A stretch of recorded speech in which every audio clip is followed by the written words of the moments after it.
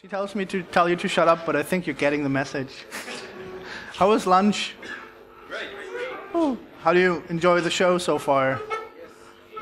Yes, you do. Good. Cool. All right. So, I may look like a hipster, but I know nothing about ponies. But I enjoyed your talk. I'm Jan. My name is Jan Lehnardt. I live in Berlin. And since I can think, I've been on the web. So being invited to a conference called Web Rebels is really cool. I would call my profession a web developer, and I do everything from databases to front-end stuff and everything in between. And I would say my passion is to make your life easier. So whenever I build a tool that allows you to build something greater on top of it, I get a lot of satisfaction out of that. So that's me. I hope you are people who build web technology and build things with web technology. I think that's you. If you've got any questions, if there's time at the end, and there won't be any time at the end for questions because I have a lot of material, but if there's time for questions at the end, we'll do the questionnaire, and there won't be any time. And if there's no time for questions, I'll be around for the conference, and there won't be any time for questions. So I'll be around, and you can just talk to me while I'm here. And if you think about a question when you were all back home and say, oh my God, I wish I had asked Jan that question, here's my email. Email me. I like receiving emails, please. And if you do the Twitter, you can follow me. I'm very, very boring. Or funny, depending. My talk... No, wait, I'll go back. Before I start, I'd like, again, to thank Trygve and Bodil for inviting me here. All I've ever heard from Web Rebels, that is an awesome conference. And I've been here, calculate, maybe 16 hours, and it's already one of my favorite conferences. So thank you very much.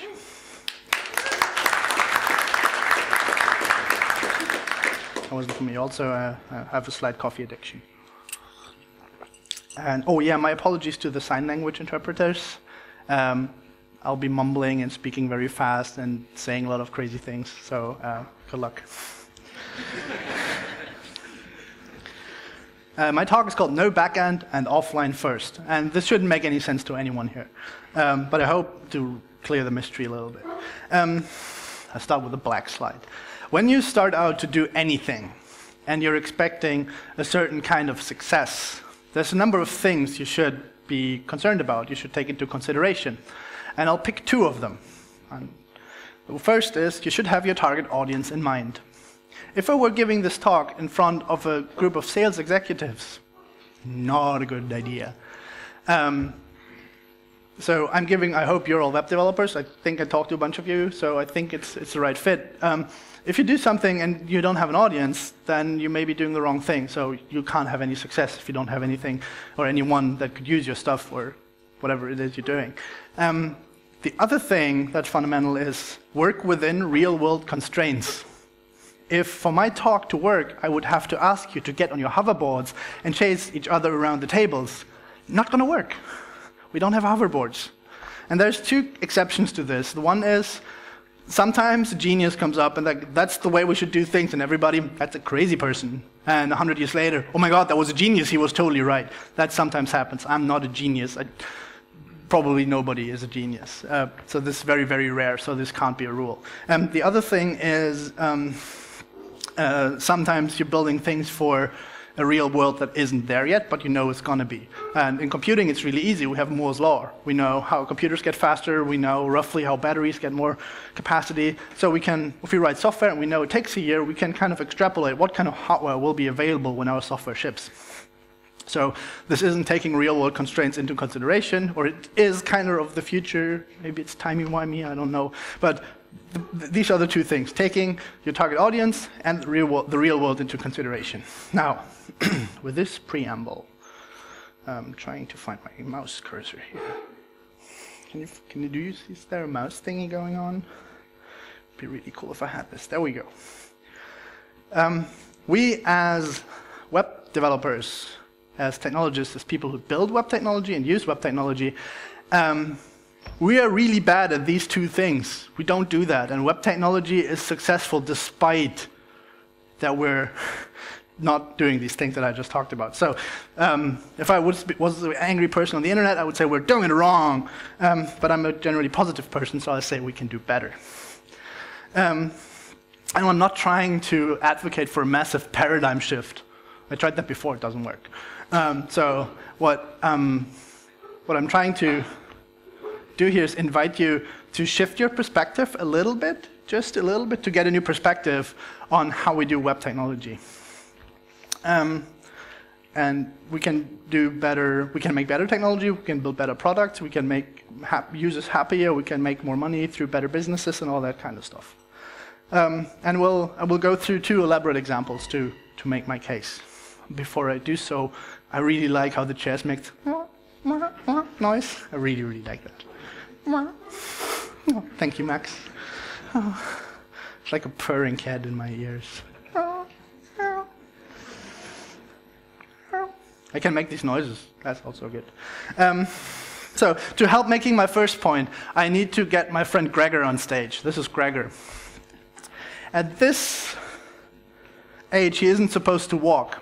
And by any standard of a kid being able to walk, like a 5-year-old, or a teenager, or an adult, or a professional runner or walker, this isn't walking.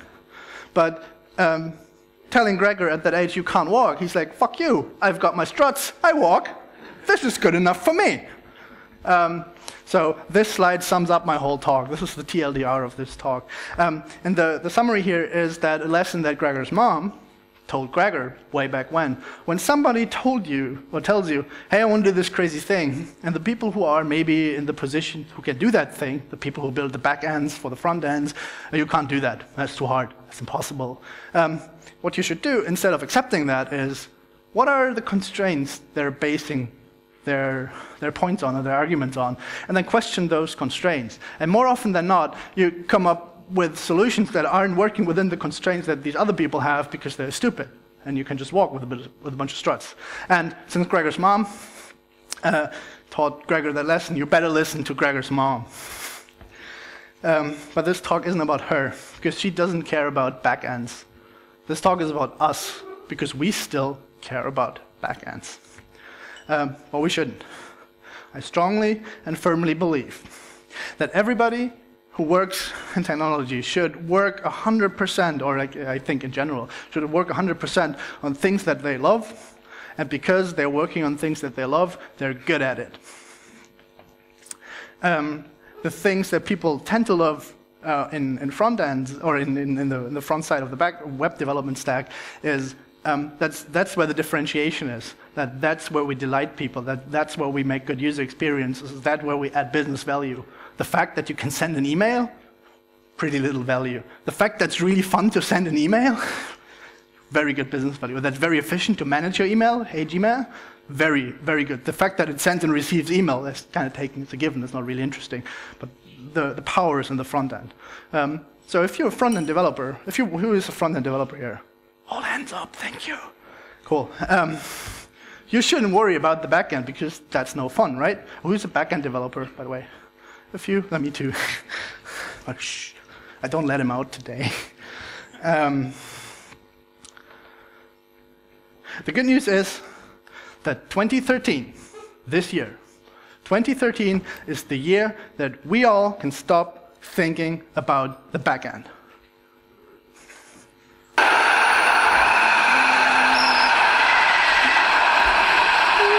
Oh, you're so cool, thanks. Oh, amazing, okay, that was that. I hope you like this. So, to show what I mean, does anyone know Chris Coyier? CSS Tricks. Amazing guy. He comes up with all cool shit all over the place. I love him. He did a thing, 2008 or 9, called Editable Printable HTML Invoice. And what he did is he took a website and built an invoicing app. That's just an HTML table, a bunch of fields, a bit of JavaScript and CSS that looks good. It looks like an invoice. You can edit all the things in there, change the invoice number, add another item over here. It costs money. You put that in there, and boom, you have an invoice. And when you're done, you print it. You get the print dialog, and you print it out and send it to your client, and that's that. It's a full app. It's amazing.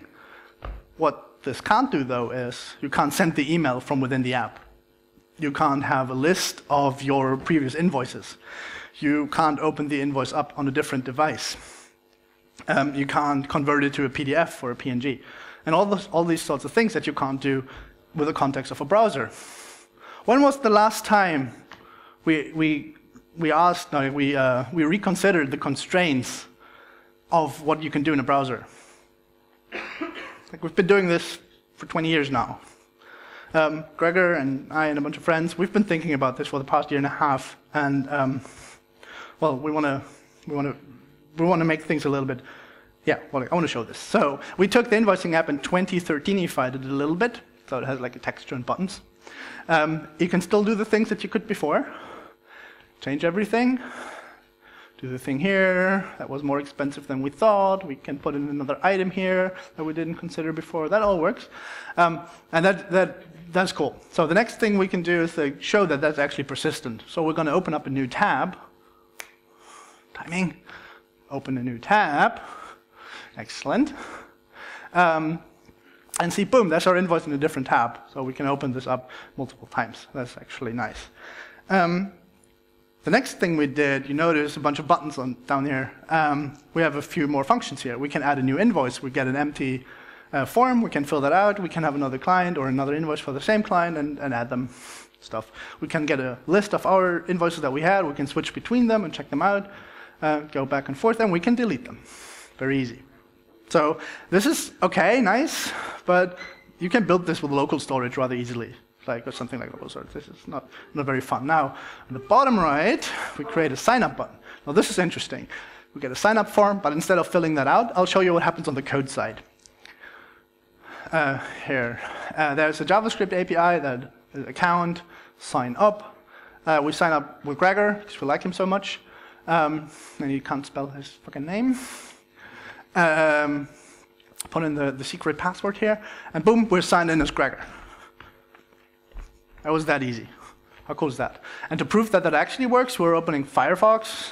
For anyone who still uses Firefox, we got an empty app here, but we'll sign up as well. Wait for it, we'll sign in. Gregor, thanks for autocorrect, or autofill, 1, 2, 3. Sign in again, and boom, there's our invoices. We can add a new invoice, Firefox invoice here. Can do all the things that we used to be able to do. And we can go back to Chrome, reload, and see, boom, we've got the Firefox thing over here. So this is like, I open it up on my iPad or whatever. So this is you can log into this now. So that's quite nice, right? So next thing we do, we want to export this into a PDF or PNG and offer it for download over here. So instead of clicking on the thing, I'll show you the code again. We convert. How would you convert a DOM to a PDF? What could that look like? Oh, convert some jQuery selector to an invoice PDF. That should do it, right? Why should we write any more code? We can do a PNG as well. We can auto-detect the extension here if we wanted to. And to make usable and sensible file names, we just put in the invoice number there as well, a kind of utility function that does that for us. So that gives us the conversion. But now that we've got that, we can offer it for download. Let's reformat a little bit so we can read it a little bit easier. And so when we're done with the conversion, we'll offer it for download. And once that runs, notice it's Chrome console, we get it offered for download. This works. Like, this isn't just some bullshit. So we just downloaded the file, and boom, there's the PNG. All from within your browser. Who told you last time you can't do this shit in a browser? Well, fuck these people. There's a lot of complexity involved in this, the creating the user account, the converting the DOM and everything. But as an application programmer, we shouldn't have to worry about that complexity. That should be solved somewhere, but we shouldn't worry about it. One more example. Sending email. We have been able to send email from a browser for ages, right? Really easy, href, everybody has done the mail too. We put in the email address here, and our email client opens, and we can send an email. We can even customize it, put in the subject line here. When I figured that out 10 years ago, my mind blew. But so this works as well, but that's not a user experience anyone expects, right? Who's got a native email client installed these days? So what we want to have instead is a send email function, and we just want to pass it some JSON that describes our email. We have a subject, and we have a bit of utility code that does all the jQuery for us. We get the title down here. We get some text. We convert the invoice to the text here, and we want to send it to Gregor. So we'll type this in here as well. That's one handsome company. So we send an email, boom, that should be sending an email. And while we're in there, we also want to send an HTML equivalent because like we drew this nice HTML table. Why not send that in the email? It looks nicer, right? Actually, I'm a fan of plain text email, but go with me. And now we're going to check out what that looks like in our email client, who I hope the network holds here. Oh yeah, we got a bunch of new emails over here. This is our original plain text email. Looks okay, works for me. You can have HTML emails as well a little bit later. Looks all nice, proper table. All just works from within the browser. Back to inbox 0. And one more thing. Since we already converted things to an image, why not attach that to the email? Because people want to file that or send that to their tax attorney or whatever. So we'll just open up a bunch of attachments here, or one in this case. And we had conversion code earlier. We'll just reuse that. Here, and we'll convert the invoice sheet to the PNG and send that as an email with an attachment. And now I really hope the network holds, so the email sending works. Like I'm connected with the wire. This is a video. There's no networking going on. So it's going to take a while though because email is slow. We're going to wait for this. Can squeak with the chest. Oh no, there's the email, and boom, we've got the HTML email over here. Still works, and further down the attachment, which is the image, we can double click that, and we have preview over there, and it shows us the image, all from within the browser. So, isn't that cool?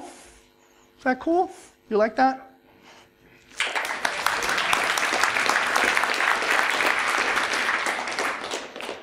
All right, so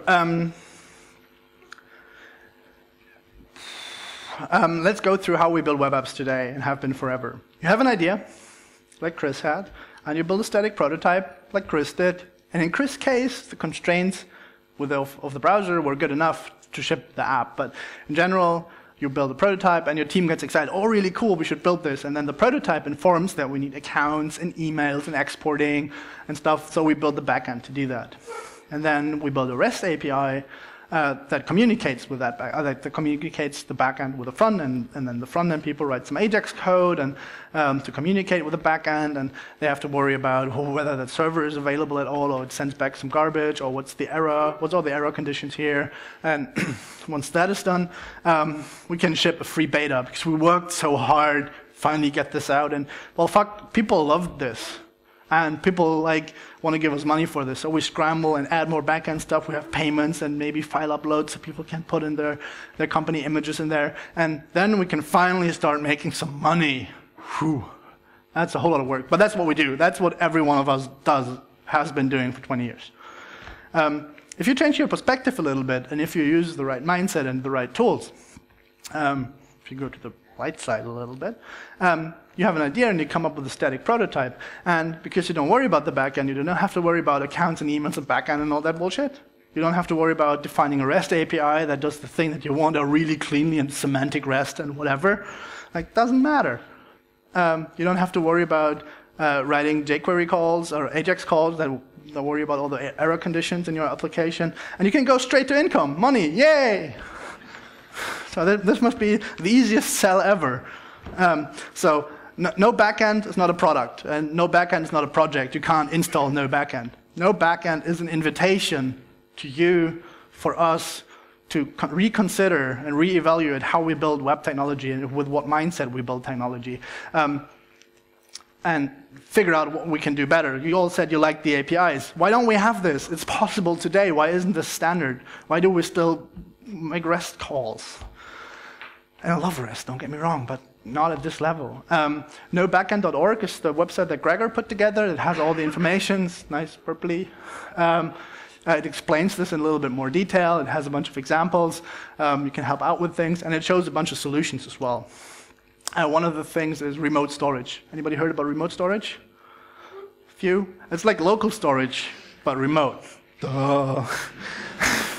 It's really boring in a very nice way that it does what it says on the tin. You can interact with a remote data store that's decoupled from the application or from any backend provider. One of the original motivations was to have you could have a social networking app like Facebook, but having Facebook not being in control of all the data. That kind of decoupling is built in here. So remote storage is pretty cool. And this is even being drafted as an IETF standard, so this is pretty official pretty soon. There's a thing called Firebase. Anybody heard that? Good. Proprietary backend and free front-end libraries. They even have, and it's really nice, really good, they have a bunch of users. They even have a JavaScript API that you can use. But we can do better, to say that nicely. I don't know if you can read this, but it gets the point across of what they're doing, but it's very back-endy language. It is not as straightforward as the account sign up, boom, do this. There's a thing called Meteor, most hands. This isn't really a no backend solution, but I mention it anyway because they're also blending the front and the back ends together, but they're kind of exposing backend thinking and backend APIs to the front end and make them available there. So this isn't really what we had in mind, but I thought I mentioned it anyway because you were going to ask. And there's a thing called Kinvi, also again proprietary backend, and they focused on mobile first, but they also have an API for web apps now. And just going quickly through here, this is a really nice, what do they say, onboarding experience. Sorry, you put in an email and a password. You put in a name for your app, and you select which one you have, and of course we're going to do the HTML5 one. Duh. All we get is a script include over here that we put into our website, and boom, we can build Kinvi apps. Then Kinvi gives us a backend and shows us how many users have signed up, how many API calls there were. This is all out of the box. That's really cool.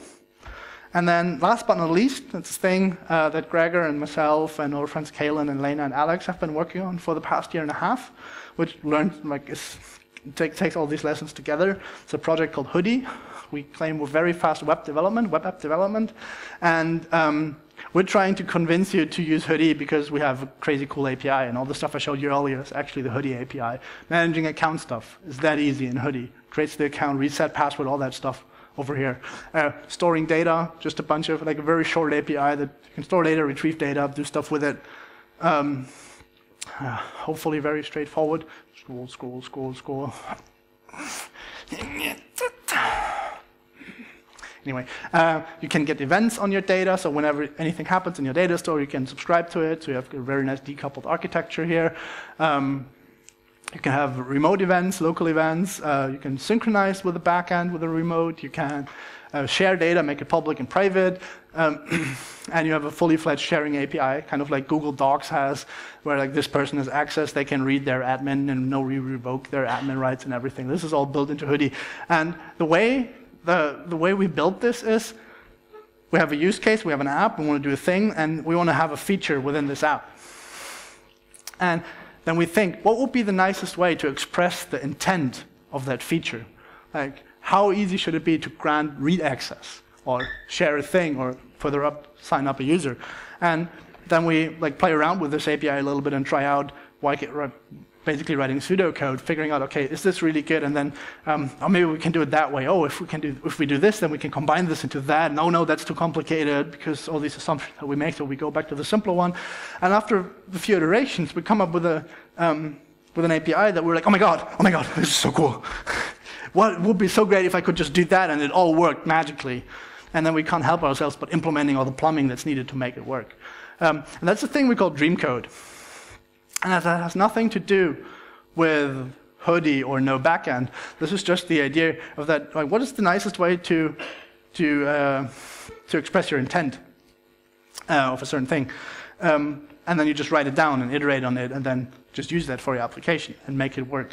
And dream code isn't really a thing. Dream code is a verb. You should dream code. You should make it nice. You should express what you really want and then make that work and not fight with REST bullshit and, oh, we got to do this over here because of reasons. You should make it really, really nice over here. And this may not be important for just you guys or a small group of people, but if we do this as an industry where people who build web apps say, hey, I really want to do this and it should look like that, and then a bunch of people disagree and agree, and finally we have this is how payments should be done. This is a really concise API, how applications should use payments. Then we can build a bunch of solutions for that, and then people can just use it. And the solutions that you build if I give you an API that works really simply and is really nice and allows you to ship apps really quickly, this is worth money. So we should totally get into that scheme. But I want to dream code with you a little bit.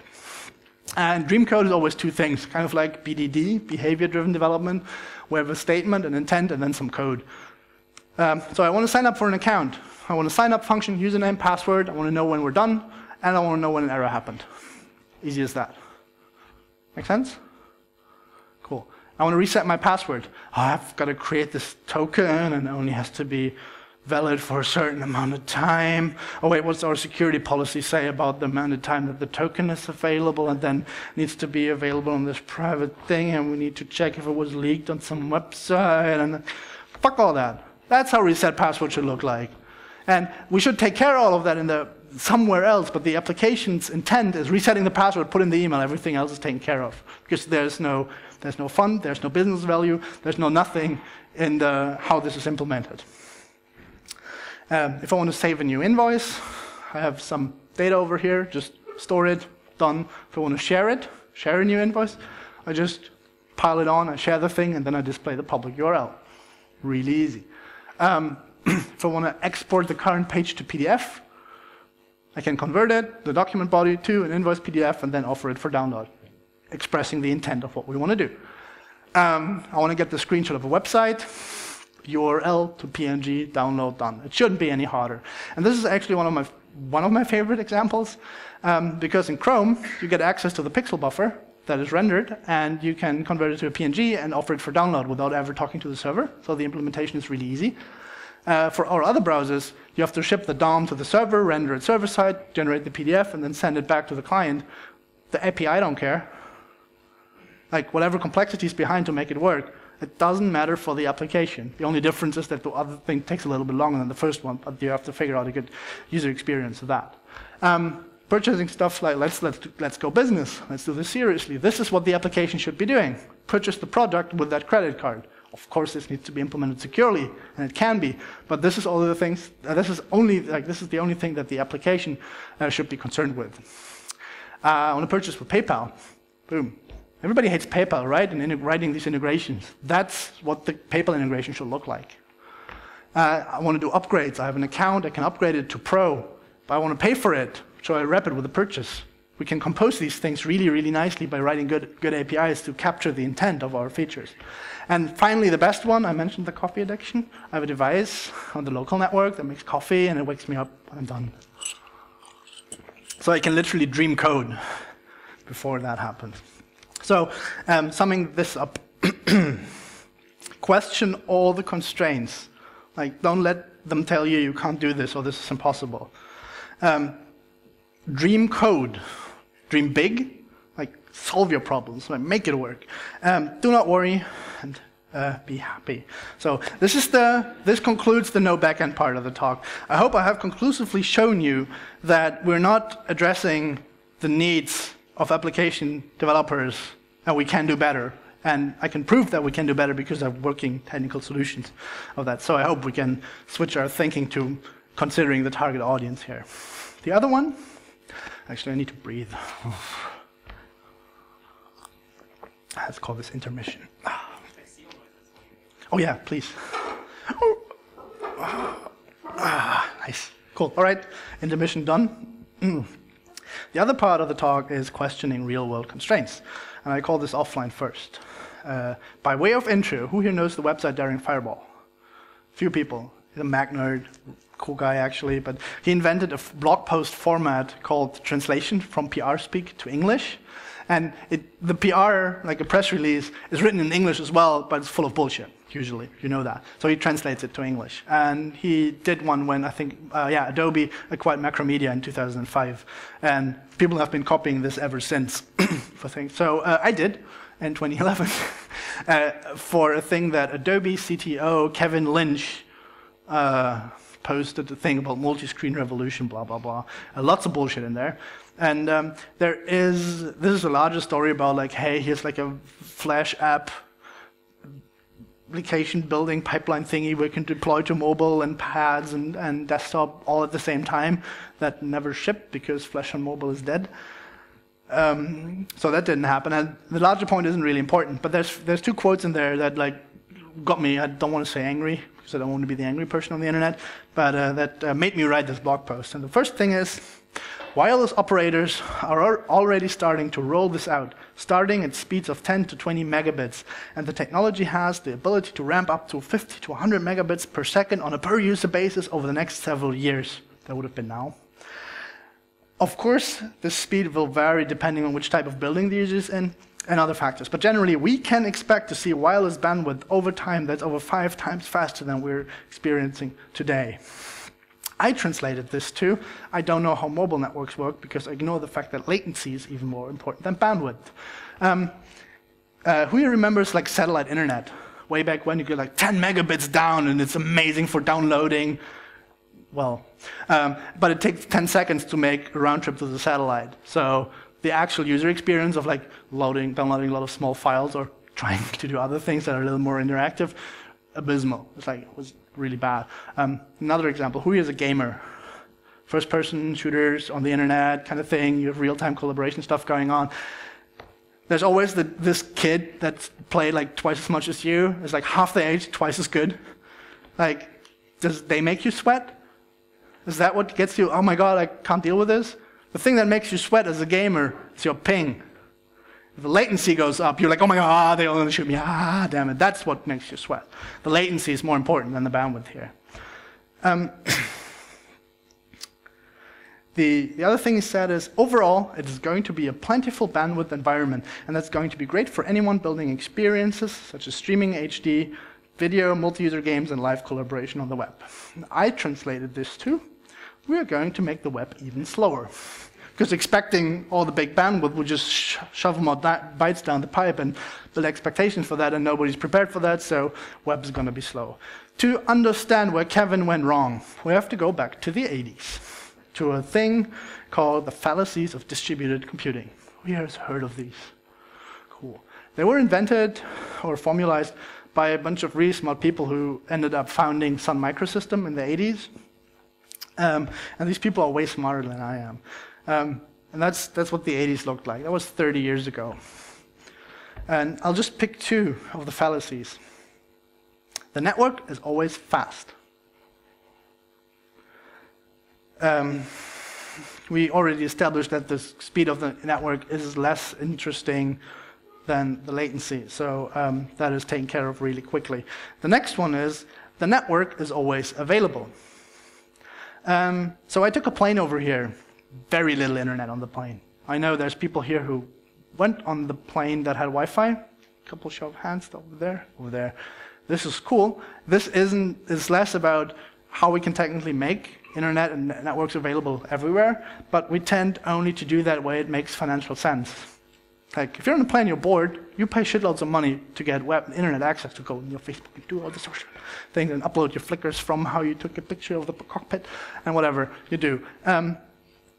But the people who are in charge of building the networks, the telecommunication companies, they're just bloody greedy. Who here is not from Norway?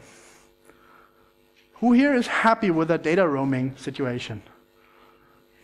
This is really hard to do in the Scandinavian countries because you actually have a very good situation, but I'm glad nobody raised their hand, and please correct me if I'm wrong if anyone did. Because they're fucking bastards. So we don't have a financial incentive to build ubiquitous internet everywhere, and the people who are in charge have neither financial nor moral incentive to do so. We'll never be in a situation where we have ubiquitous high-speed internet anywhere. And with infinite latency, I have no app, I have no users, people can't buy the things that I'm selling them, they can't use the service I'm selling them, they get upset, I lose business, we lose out as society. This sucks. So this is the green slide. That means I have to tinker with the settings. I hope I get him sweaty now. So should have done this before. Over here, over here. All right, that looked good. Can you read this? That's the wrong browser. Can you read this? Nice. Let's reload this. Cool, it actually works. So this is a simple to-do app, as you do. Hi, web rebels. If you want to indulge me, go to rtc-janl.jit.su, and you can play with this.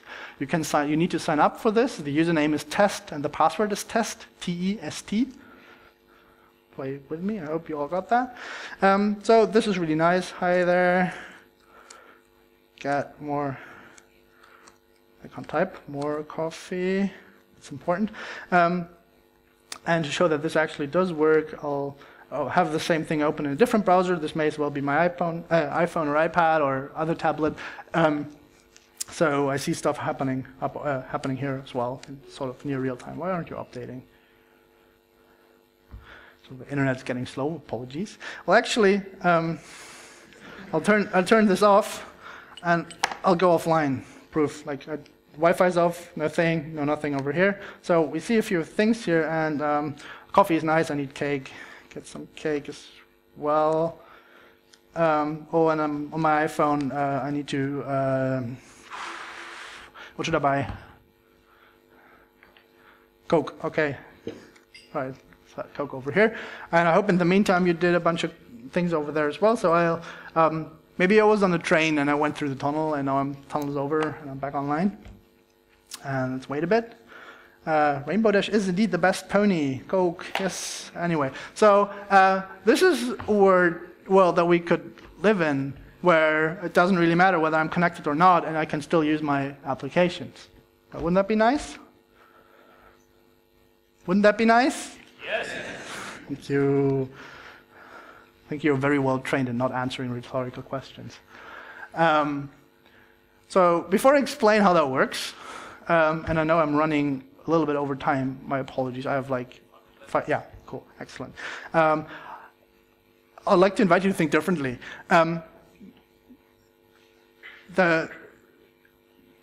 This doesn't usually work in web apps, right? And it doesn't work because we're making mistakes that people have been making lists about that have a name, that are famous for having a name 30 years ago. We absolutely need to stop making errors that are on lists that have a name that are famous for that are 30 years old. We need to stop doing that. I'd like to invite you to, again, shift your perspective a little bit and think about what we can do if we treat the web browser as a node in a distributed system, as opposed to a client, a local cache, but something that has full capabilities to access and edit your data and synchronize to all the other points of the internet that you needed when the network is available. So it should come to no surprise that the technology behind this, for this demo, not saying this is the only technology that can do that, but certainly the coolest, has to do with CouchDB. Who's heard about CouchDB? Ooh, anybody heard of PouchDB with a P? A few people. Dale is here. And TouchDB with a T? A few people. I know, but I won't. Yeah, they renamed it, but fuck that. This looks so nice. So to fix this, this is now like Couchbase Lite. Like, oh, my slide is done. I call it TouchDB. So fuck the corporates.